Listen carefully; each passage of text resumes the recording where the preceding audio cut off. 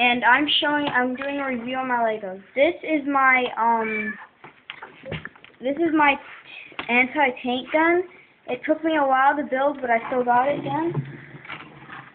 Then I have my Higgins boat, which has a deployable ramp and a driver, which took me a while. Then I have this weird little car thing that I made. It has enough room in the back for 3 people, and in the front it has enough room for 1 person, and that's probably the driver.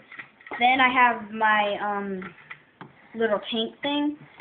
It has the driver in the front, and then it can hold at least 4 people in the back. Then I have this, which I'll tell you about once I get onto the plane. So this is my brick arm set. This isn't really, these two aren't really brick arms, and this is just a custom thing. Well, this is an M1 Grand. I got a wrong version because it doesn't have the handle. And then here's my sniper rifle I got from another brick arm set. Then the M1 carbine. Then my old rifle that I've always had. Then I have a German pistol, a Z75, a Thompson. I had an AK, but I accidentally broke the top tip off, and then my MG. This is just like random hammer thing I have. Then, oh wait, I almost forgot about the MP40. I have an MP40. Then the grenade that I made. It's not that good, but I still did it. Then I have the ammo clip for the MG, the bipod for the MG, the ammo clip for the pretty much all my rifles, and the holster for either the M1 Grand or the sniper rifle. And then my custom troops. This guy, I had to paint so we could get him like that. And his helmet came from a brick arm set. This is a engineer. I just wrapped him up from all kinds of different pieces. This is my this is pretty much my tank person that drives the tank, and he uses the anti-tank gun. This guy is a mercenary. He likes to go.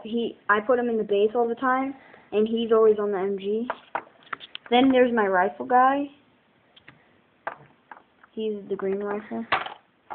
Then there's this just random troop. Doesn't do much.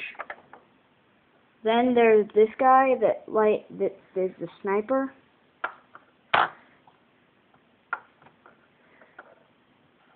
And then I have my medic and my airborne trooper. This is the base. I just randomly put fire in the back. I don't know why, but I'll take that off. Well, this is where the radio guy sits, which is pretty much the engineer. He sits there and calls for backup on the radio. Then there's an MG hole, and then the sniper area up top. Now it's on to over here. I have the Spirit of Lewis, the plane, and his pilot. I can't get the pilot out of that one because that would take too long. That is a bomber and transport plane. This is just a random military plane. Then onto this, which is it's a bomber and a transport.